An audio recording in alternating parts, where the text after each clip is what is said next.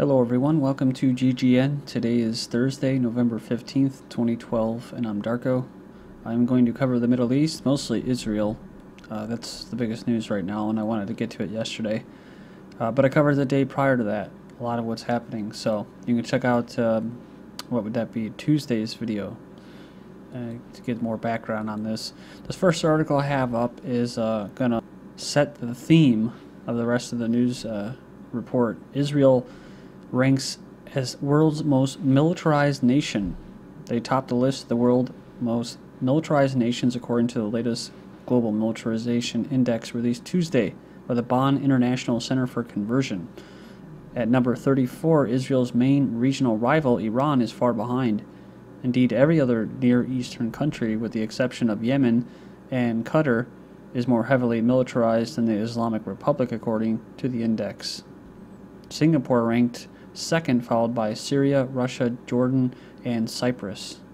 6 of the top 10 states, including Israel, number 1, Syria 4, Jordan 5, Kuwait 7, Bahrain 9, and Saudi Arabia 10, are located in the Middle East, while yet another of Iran's neighbors, Azerbaijan, made its first entry into the militarized elite at number 8. With the exception of Syria, all these countries are Western slash Zionist pro-countries, so especially Azerbaijan, but right now they're actually having protests in that country. Israel's been known to directly trade weapons with that country as well. It says, in contrast, both sub-Saharan Africa and Latin America are relatively low on the index. Among the United States Embassy Tel Aviv security message for the U.S. citizens November 14, 2012, citizens of the U.S. are encouraged to exercise caution and take appropriate measures to ensure their safety and security in light of the escalating level of violence in Gaza and southern Israel. They should pay close attention to their surroundings and news reports and follow the civil, basically, home front guard, civil defense guidance. It also says that they should seek out locations of the nearest bomb shelters. Israel approved killing of Hamas commander amid talks on long-term truce. Israeli peace negotiator Baskin said Jabari's assassination killed the possibility of achieving a truce. Like I just covered, they don't want that. Peace for Israel is constant conflict. Just hours before Israel assassinated Hamas commander on Tuesday, he received the draft proposal of permanent truce agreement with Israel, but Israel approved the airstrikes anyways, choosing escalation over resolution. Israeli peace activists told Haaretz that senior officials in Israel knew about the pending truce agreement but nevertheless approved the assassination, presumably knowing it would terminate the truce and escalate the conflict with Gaza. That this blood could have been spared and those who have made the decision must be judged by the voters, but to my regret they will get more votes because of this. Lastly, even when Hamas was pulled into participating in rocket fire, its rockets would always land in open spaces, and that was intentional, Baskin said. Next up, Israeli warships fire missiles on Gaza after deadly airstrikes. So, yep, this is as Israel launches a major military offensive against the Palestinian enclave. Israel kills 15 Palestinians in 24 hours, including senior Hamas commander. It says Tel Aviv has given Prime Minister Netanyahu, as well as other ministers for the military and foreign affairs, the authority to decide on expanding the offensive against Gaza. So just like Russia and other countries, I think it was Qatar, and you have the United Nations, it's all just kind of, talk. UN Ambassador Susan Rice defended Israeli offensive against Palestinians. Then next up we have Israel kills teacher working with UN agency. The UN agency assisting Palestinian refugees says an Israeli airstrike on the north of Gaza Strip has killed one of its teachers. Hamas announces it is now in open war with Israel from the 14th. As expected, the escalation out of Gaza has been fast and furious, with Al Arabiya reporting that the Hamas response to the operation that Israel has codenamed Operation Pillar of Cloud, that's what it's called, Operation Pillar of Cloud, which an IDF spokesman has clarified Israel is ready to escalate into a ground operation into Gaza if needed, is that Hamas is now in open war with Israel. So it says Israel has declared war on Gaza and they will bear the responsibility for the consequences. It says from Zero Hedge, stay tuned folks because this may get very messy very quickly. Now if only the U.S. military wasn't currently the functional equivalent of a grotesque reality gong show. And then here's a picture of Gaza.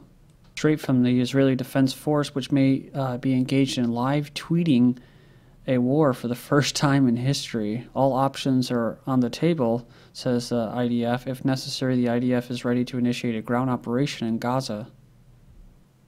But it's not exactly true, because the mercenaries and the terrorists that the Western powers have used in Libya and now Syria and other countries were using tweets. They were actually tweeting pictures of dead bodies like it was a show or something.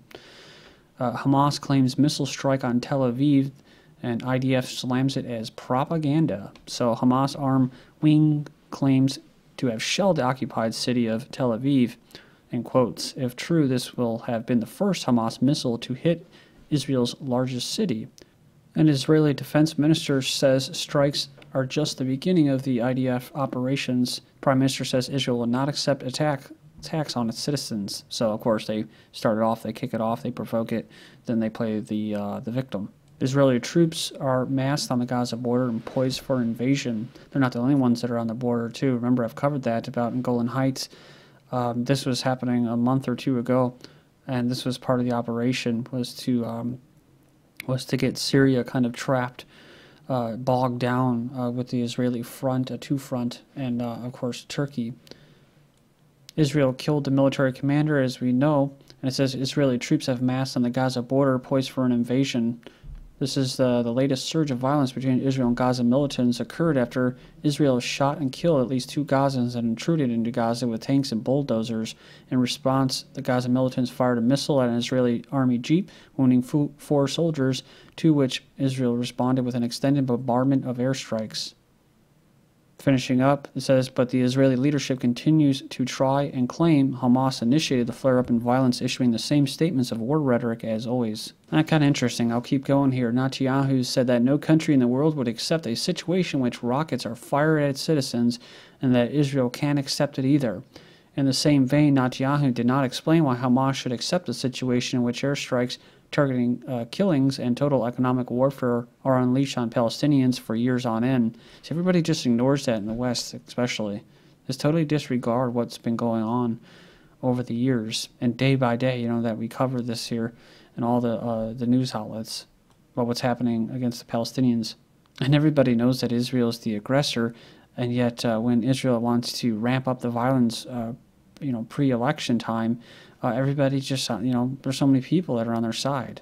Under Cabinet OKs, mobilization reserve troops if needed. So they gave authorization on Wednesday for the mobilization of military reserves if required to press an air assault against Hamas-ruled Gaza Strip.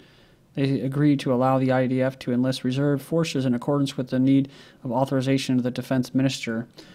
Then we have Israel needs Obama nod to attack Gaza. So, a Middle East expert says Israel would not dare attack Gaza and carry out war crimes against the besieged people without the green light from U.S. President Barack Obama personally. Israel has launched a brutal campaign of aggression against the people of Gaza, and according to human rights activists, this Adi Mormek at the scene, hospitals in Gaza are overloaded. Young children and infants are already among the dead. So it also goes on, it says the Pentagon has already stated that they will stand by their Israeli partners, of course, along with the UN Ambassador Suzanne Rice. Prime Minister thanks Obama for supporting Israel's right to defense from the 15th. On Wednesday night, he spoke on a telephone with Barack Obama and Vice President and the EU Foreign Policy Chief, Catherine Ashton. He was also scheduled to speak with Ban Ki-moon, the UN Secretary. So it goes on and he says he thanks them for them taking the position that Israel had the right to defend itself. Anti-war activists protest outside Barak's home, the defense minister. About 100 activists chanted money for welfare, not war, outside the defense minister's home as Gaza operations take off. So it's the same thing, in other countries. The people will protest against what their governments are doing in their name, the blood that's on their hands, and they don't really care. They'll just go ahead and throw public support for these atrocities. UK Foreign Minister takes side of Israel on airstrikes. Foreign Minister William Hague has blamed the Palestinian resistance movement, it says here, Hamas, for escalating violence in the region despite Israel's unrelenting strikes on the Gaza Strip. He utterly condemns the rocket attacks on southern Israel from Hamas. So just like the Egyptian leader in Qatar They're doing the same thing. They're playing that card. Qatar wants Israel punished for Gaza attacks. Said on Wednesday, condemned the Israeli attacks on the Gaza Strip. And he says, I condemn in the name of Qatar, this filthy crime must not pass without punishment. So, but just recently, the Qatar's Emir visit to Gaza, pledging $400 million to Hamas. So pretty interesting. And actually, remember, they were up there basically forming the opposition to Assad's government in Syria. But to tie all this together, what's also happening in Palestine just recently after he made this visit was that the Syrian rebels, among other entities probably, steered by intelligence agencies of the West, either Mossad, SAS, or CIA, were going into Palestine and taking pro-Palestinians, Syrians in Syria, and attacking them. So in return, the Syrian government then, basically closed down and took control of that area. But it just goes to show you that something doesn't smell right. Why would they go one way and then go the other way? Fighting Assad with the same people that would be fighting with Assad would be with Gaza, right? So more empty talk. Egyptian president condemns Israel's aggression in Gaza, and doesn't really mean much. European Union approves financial aid package for Egypt. That's right. The EU approved a €5 billion package for Egypt to help rebuild its economy after the Western-induced intelligence-operated Arab Spring that brought down Barak, who was kind of a thorn in their side, I think. And remember, the U.S. pays, that aid to Egypt is really to pay them off so that they don't attack Israel. But they have to have a good puppet there, too. Egypt asked IMF for $4.8 billion in aid, and this was from August 22nd, so they got more cash. And remember this, U.S. struggles to install proxy brotherhood in Egypt. From Egypt to Syria, Muslim Brotherhood does the West bidding, now joined overt State Department fronts. So, it's a Western proxy, Muslim Brotherhood. So this is all, like I've talked about before, this is all about having these enemies in conflict surrounding Israel. It emboldens them. And right now they're trying to, like I said, the plan is to have Israel be cut from the umbilical cord to the U.S. and to expand outwards. Which is why it's so convenient now that they're saying Obama has icy relations with Netanyahu. Egyptians protesters demand end to ties with Israel. I've already covered this before, but it just goes to show you that the people in Egypt don't want any ties with Israel. Israel ministry paper proposes toppling Abbas over UN bid. A position paper by Israel's foreign ministry proposes basically ousting or toppling President Mahmoud Abbas if Palestinians' bid for UN non-member status is approved. Then to Syria, Syrian rebels expand holdings and take most villages along Israeli frontier. Israeli officials downplay cross-border shells. So Israeli officials are now once again downplaying the recent stray mortar shells crossing from Syrian government-held territory into occupied Golan Heights, saying that the mortars are imprecise and are just missing across the de facto border. They don't want to admit that these rebel terrorists in Syria, who they're helping to support, are actually firing mortars over into their border. It says this may be a bigger problem going forward, however, as rebel factions take over more and more villages of Syrian Golan Heights along the 1967 line. Along the Turkish border, increased rebel territorial claims have led to increasing military strikes against the region.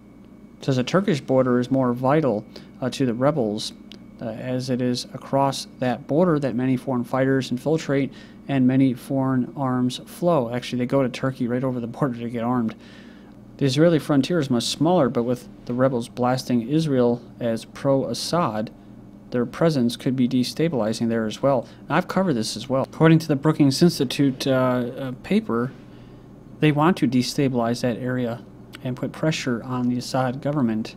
So when you see propaganda like this information like Free Syrian Army accuses Israel of aiding the regime and Assad being the most loyal ally, you know it's BS. Because Israel has every motivation to get Assad, who's anti-Zionist, out of there. It's a tactic that Israel used. They cultivate and exploit hatred. It says because any regime Israel feigned support for would be instantly poisoned by a political touch of death. Whether it was Mubarak in Egypt or Gaddafi in Libya, the people suddenly turned once they heard that he was possibly an Israeli supporter or Zionist supporter. Thank you.